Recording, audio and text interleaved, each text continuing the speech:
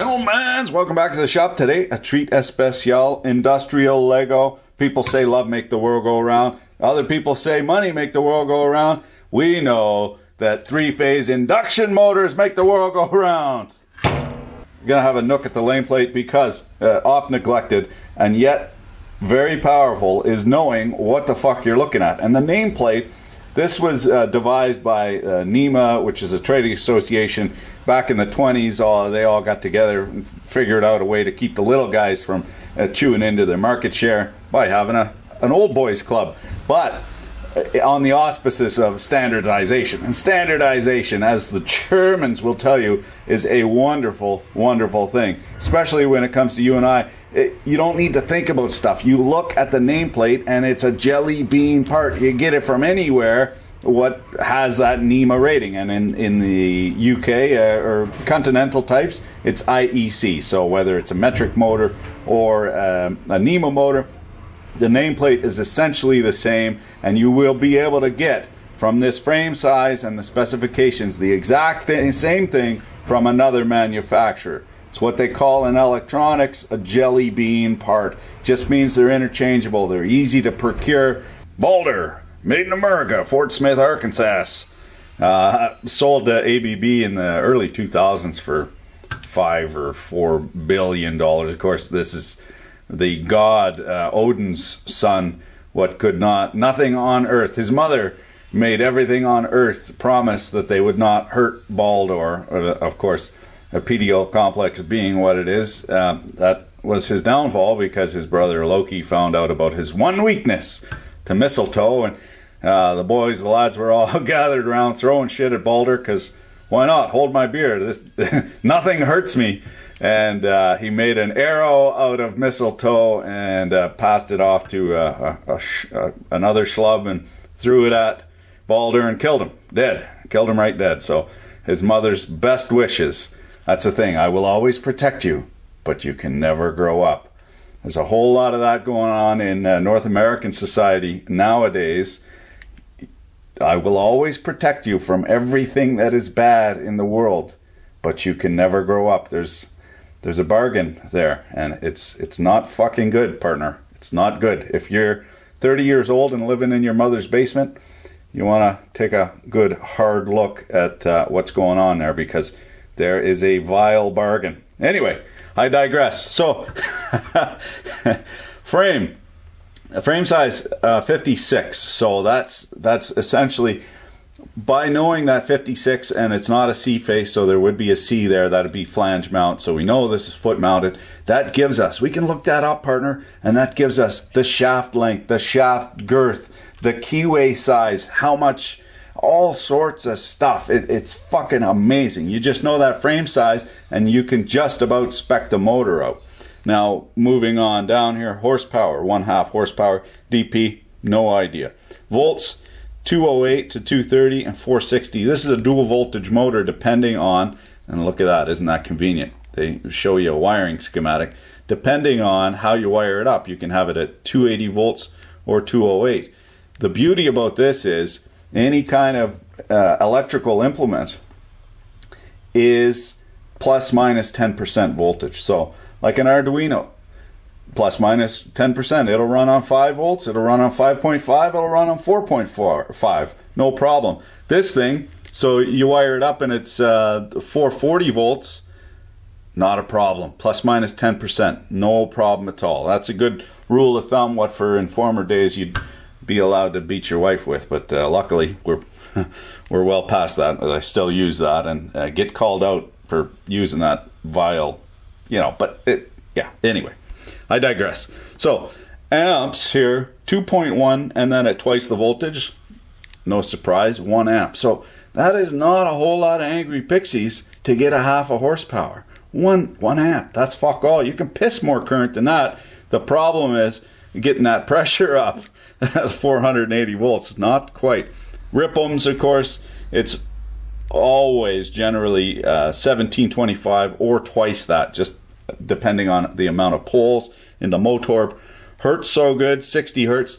It'll run just fine on 50, but it's designed for 60. That means you can also run this off a variable frequency drive.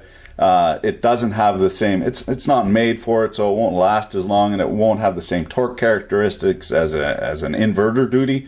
But at the same time, just for shits and giggles in the shop, we can run this off a variable frequency drive, no problemo. Service factor, we're getting into some technical stuff. This is essentially the skookumness factor.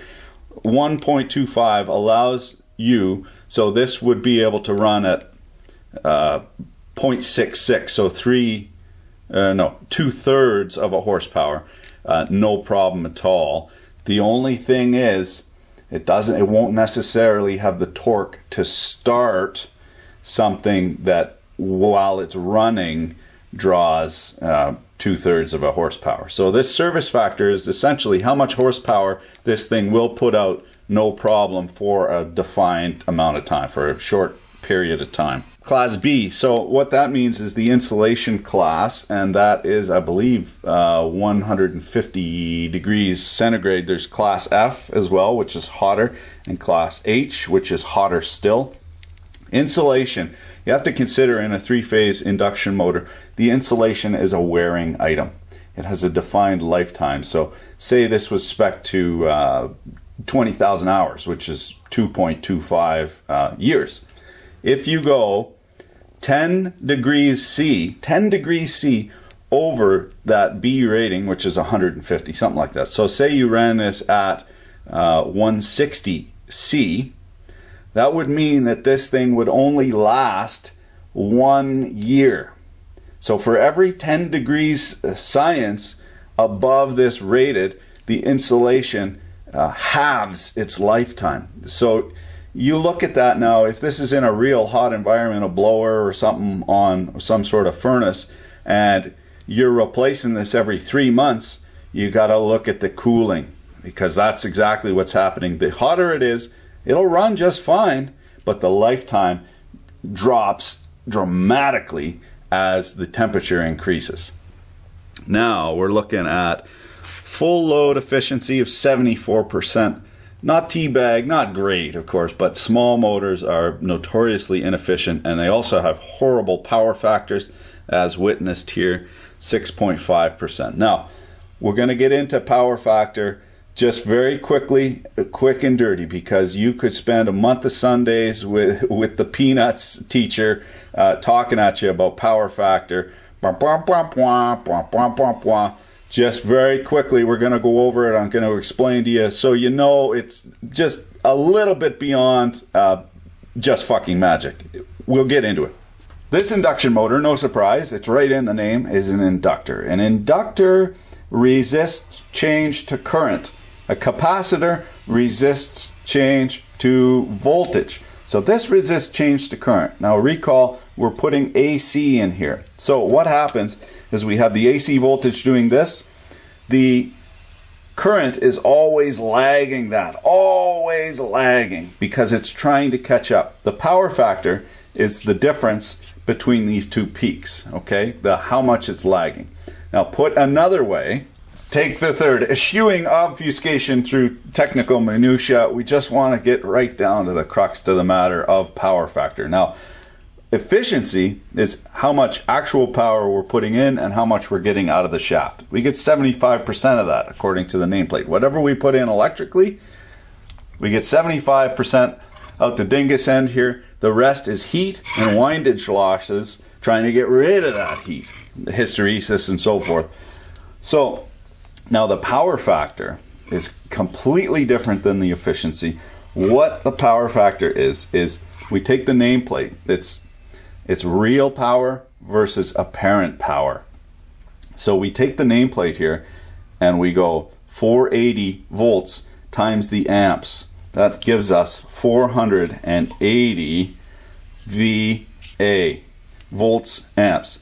That is apparent power. That is what the utility needs to provide. They need the infrastructure to provide that much apparent power.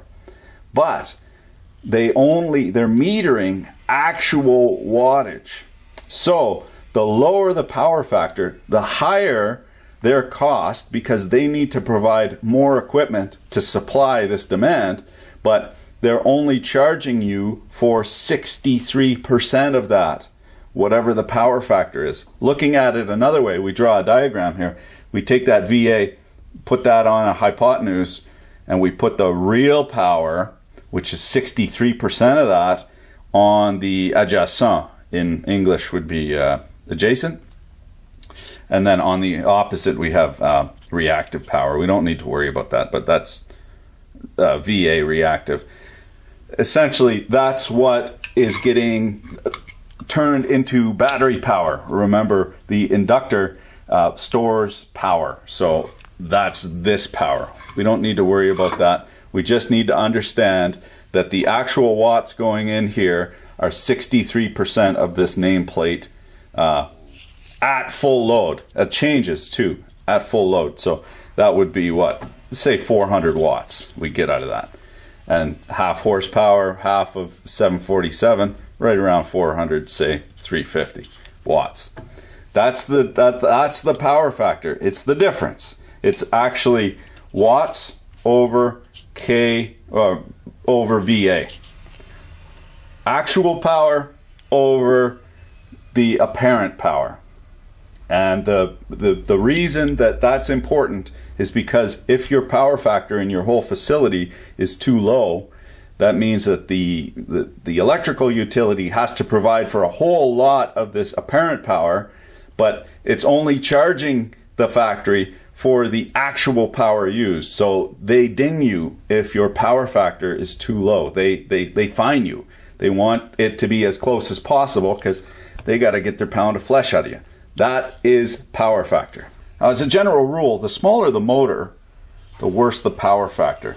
Now, why did you draw this? Why did we draw this in a triangle? It's just two values. Because the mass of the ass here depends on the angle of the dangle. The bigger this motor is, the better the power factor in general. But this angulation here between the hypotenuse, which is apparent, and the adjacent, whatever the fuck you say in English, which is actual watts, that angulation, that's the lag. That's the lag of the angle. It all comes together. Oh, look at that. There we go. Boop, boop, boop. Blew your mind? Well, blew something. First things first, when you're looking at an unknown, you use your uncommon sense. Your five senses. It's quickly, common sense is not common sense anymore. It's uncommon sense. Does this thing spin him a thing? Does it smell burnt? Is it rattling around? Is stuff loose? Stuff cracked? You know, all the typical stuff. If it smells like shit, looks like shit, tastes like shit, spit it the fuck out. Now that we know, seems okay. Little bit growly on the tail end bearing, maybe, but no detents to speak of. Nothing, you know, real chunky. So maybe it's just a squealy motor. We might be able to fix that. Now what we're going to do is get into the electrical side and test very quickly to see if this is a viable option to plug in. You know, we don't want to let the smoke out, especially not at 480 volts. Now, having a wee boo at this, we can tell that this was set up for the high voltage, so 480. So these are your three input phases here. These are your three guys here. And what we're going to do is just very quickly do a resistance check to make sure that they are all similar resistance. Phase to phase, we're looking at 37 ohms, close, 32 ohms, and then this guy, 32 ohms. Okay, so there's one that's a little bit higher resistance. Might have got cooked. 32, let's just double check that. Sometimes your leads are off a little bit. Okay, well my leads must have been off. Yeah, they're all the same, perfect. Now, we check phase to ground. And we see we're in the mega ohms. I happen to have a Megger here, which is a mega ohm meter. What we do is we put these under very high voltage and we check for leakage. And that is confirming the status or the condition of the insulation of each individual winding. Now let's just keep this between you and I. Don't tell my dear sweet wife. Suffice it to say, the next time I go on a road trip, she ain't going to be too happy. I just got to jam these into Megger. Some Megers run on little double A's. Not mine, and neither does hers. Blast from the past, a decade gone by. This was the cheapest Megger that would do 10 kV, and I have very little to say about it other than it is the cheapest Megger that will do 10 kV. The old Empire, she's a demanding mistress, seems to have swallowed up my test lead end there, so use Hazard Fraud's finest. I got to checking these.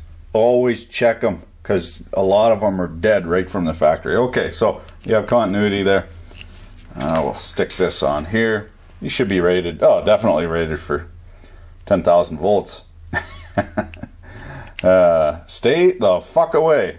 At least we'll leave a beautiful corpse. Now, the deal is, when you're doing an ohm check with a multimeter, it outputs 1.5 volts, checks to see how many milliamps are coming back, or microamps, and that tells you the resistance. But in this case, for the Megger, we put out, instead of 1.5 volts, we're putting out 10,500 volts, whatever. So this is 480, depending on, well, there's no hard and fast rule, but we're going to bring it up to a 1,000 volts, which is double the voltage. Shouldn't damage any insulation. If this was an industrial thing, we could go even higher, but there's going to be a protocol involved and so forth. So we'll just go at 1,000 volts. We'll see what the resistance do. We're good. Everything's in place. Let's start the test. Connect leads and press test. So we are at 1,000 volts, and it's checking. So 775 mega ohms. Well, 800 mega ohms. So that is good. Now we're at 0 volts. So it's holding, and we'll stop the test. That was the one lead. We can try all the other leads, but we know that they're good as well because they're connected in series by 32 ohms, which we checked earlier. So we really only need to check the one, and that's to ground, mind. That's phase to ground. So this thing, perfectly good insulation. And for tits and pickles, because we can, we're going to bring her up to 10 times rated root mean square voltage. This is in DC, so this will damage the insulation to some extent, because there's the static, well, it's a capacitive static charge on there, and they want to break through the dielectric layer and so forth. So not recommended, however, fun. Contact. Connect the leads and test. This is 5,000 volts. And oh, here's some clicking and clacking there. So it is making, yeah, absolutely. We're starting to get the oxygen turning into ozone. That's what high voltage does. And then depending on the path, if the path is real short, it will flash over. But it hasn't flashed over, and we're good. We're showing a lot of mega ohms. So we stop the test, turn it off. Everybody's happy. This is a good motor. Now what's that green? It's not ground, it's actually the guard. This device is for testing high voltage trailing cables for mining equipment and, you know, drag lines and this sort of thing. So the guard actually goes on the interior insulation to minimize any surface leakage path. You get better readings. So I put it on the conductors there, on the insulation on the conductors, and now we've tried it again, and we're reading 5,000 mega ohms. So does that make any fucking difference at all? Not really. It's one of those things. You're either pregnant or you're not. It's either good or it's not. And at these levels, it is plenty good. I know she's electrically sound as the pound. We'll get into the meat of her. These big long screws are kind of a pain in the cunning linguals to get back in. Because, well, what are these? 1024s, 1032s? 1032s looks like tiny, and yeah, super long. So that's why these rolled bodies are the cheapest available. It's just a piece of tube steel that's been rolled. It's not a totally enclosed fan cooled, you know, like an industrial with the big fins and all that sort of stuff. So this is very much almost what you call like a farm duty, or just, I'm sure you could buy this from the Hazard Fraud, this same exact motor, other than not being made in America. Tappy tap tap with the 2.2 pound Smart Persuader. It says so right on the sticker. She does not want to come.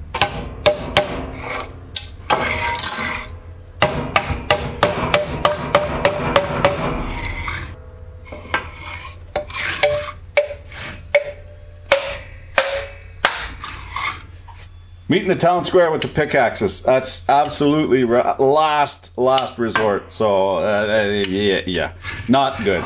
But now anyway, we got enough. We can sort of get a fox wedge in there and prise her apart. Kind of sort of getting there, teasing her. Oh, that's just one look at the bars, loosened right up. Got scared. Okay, not so tough now, are you, fucker? So that is nicely corroded, and that was, well, that's just surface rust. This was outside, clearly. Very few moving parts in this, and because we know she's sound electrically, it's got to be one of the moving parts why this got, yeah. There we go. Nasty, nasty bearing. Probably corroded. No grease at all. So that is the problem with this motor. One little bearing. It's a 6208 DU.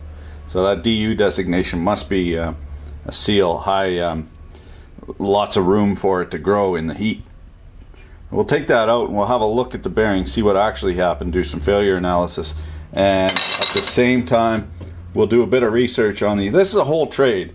Motor rewinding, motor rebuilding like this. It's, you know, guys do this their entire working lives. Like there's a lot to this, and I'm no expert on rewinding windings. So I'm going to go and have a look at that, and then we'll also have a look, see if we can't get one or two new bearings. While we're in there, might as well do both. Cheap like borscht, the bearings were coming from Mao's Dollarama Poundland on a coal-fired junk. So we'll see if they're any fucking good at all when they get here. If not, we'll buy the proper brand, but cheap like borscht. Now this, we can tell from the construction, is a very cheaply made motor. It is a base model, small horsepower, fractional horsepower, very cheaply made. Here in the squirrel kit, the rotor, you can see normally these would be offset a little bit. That is to, well, we see that in the power factor. So these are the actual conductors. There's no wires in here. These guys, these cast aluminum conductors, these are the conductors, and they create eddy currents, and that's what counteracts the magnetic field in here that's rotating and makes this spin around. So normally we would see these on a hangulation. This is just straight laminated silicon steel, high permeability silicon steel, and yeah, super cheap. I don't see any balancing whatsoever, so this would be cast in place. This aluminum is the conductor, and then just hollowed out in the center for lower weight, essentially, because it's not necessary. And the windings themselves, same thing, silicon steel, thin laminations, and then in with some transformer tape or some fish paper, and then wound around real small, but dipped, and then all tied together. So nice and sturdy, and then it appears to be epoxied into the body of, well, you see how thin that is. A very, very cheaply made motor. We can see it didn't last. Now, referring to the nameplate, there is nothing indicating whether this is a Y or a delta wound rotor. However, a small motor, you know, we're not talking anything fancy from Germany, 5-pole step, nothing DC induction, nothing like that, nothing fancy. Bog standard motor, squirrel cage induction. It's gonna be Y. It's gonna be a Y wound. So how is it possible that we can get two different voltages through this and it still works? I'll show you with a diagram. So if it doesn't say on, it's pretty safe to assume it's a Y. So instead of a delta, if it says delta, it'll be delta, obviously. Some older motors, they've gone tits up. Westinghouse, I think they're now Tico. But some bean counter decided it would be cheaper to just have one tag, and they showed delta and Y connections. And yeah, it was just a fucking nightmare. So good riddance to bad rubbish. But here we go. On the delta, boop, boop, boop. On the delta, a delta is a triangle, so we'd have something like that. But on the Y, what we have is we have two windings in series, like so, in a Y configuration. And then the power goes in here. And then if we want high voltage, we go through here, because now look, we're going through two of these inductors. That allows us to run higher voltage. What happens if we want to run lower voltage? What we do is, instead of putting these in series, we put them in parallel, and we get twice the amperage, but lower Z, lower impedance, lower impedance. So that's all it is. It's a Y connection, and if we put these in series, we can go high voltage. If we put these in parallel, we can go low voltage. Point of order, I either gleaned over this or pulled a Mr. Bean misstep here, put the turkey on my head. This class B could be either the insulation, I'm not entirely sure, or the construction of the rotor. Different classes, different horses for different courses. You can have higher startup torque, excuse me, I'm getting all choked up here. And this DES, that might actually be the insulation. So insulation code B 130C. I think I said 150, but I was, I thought I was wrong. It turns out I was mistaken. This class B quite possibly is the type of rotor in here, and depending if you want high startup torque, or if you want low power factor, or whatever kind of flavor you're looking for, they can change that. Being as it is that we don't want to destroy the bearing, I'm going to show you a trick here. I showed you this before, but not with this particular material. This is good for cases and cases of beer, especially if you're an electrician. And your coworkers would have never heard of this in a million years. So go ahead and harvest all the beers you can handle. Plain old white bread, in this case sourdough, seems to last longer here without going bad. And a little tappy tap tap.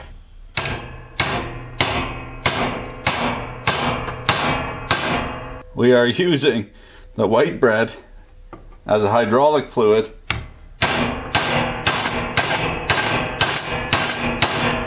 to hydraulically push the bearing out of its seat. Cheddar!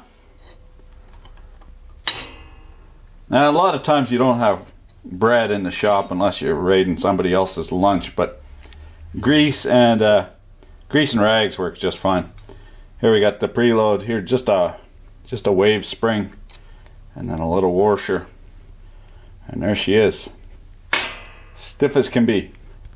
Let's have a look. See, classic lubricity failure here. Got overheated and cooked the grease out of her, and then the balls and the race failed. Now, if we had to have a real close, perfect look at the inner and outer race and the balls, we could, at the race, drill those rivets out, and then take that apart, put all the balls to one side and lift it up and pull it out. But we're not too worried about that, so we're just going to zip cut it. Well, the balls look pretty good. Race is intact, and they're nice and shiny. No dull marks at all, and no chunks taken out of them. Balls, good. Inner race, nothing wrong with it, really. Don't see any indications of wear, excessive fatigue, no burnelling, no false burnelling, nothing like that. Looks good on the inner race. Outer race, one half of it looks great. You can see where the ball has actually been under load here. So up against the back side. Of course, when you compress the thing together, it loads the balls on one side, and we can see that in some slight patterning here. Where is it? Right around here somewhere.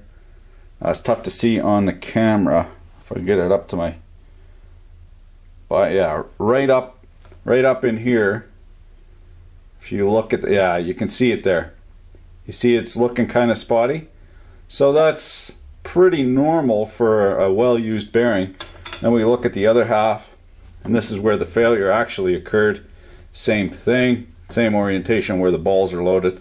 What we get here is a fatigue failure right in here, started right here, this little clip, and we get conchoidal benchmarking as the ball comes up and over that lip that was just created from the pit, and then continues on, and this would have, if they ran it longer, would have continued right along the periphery of the outer race.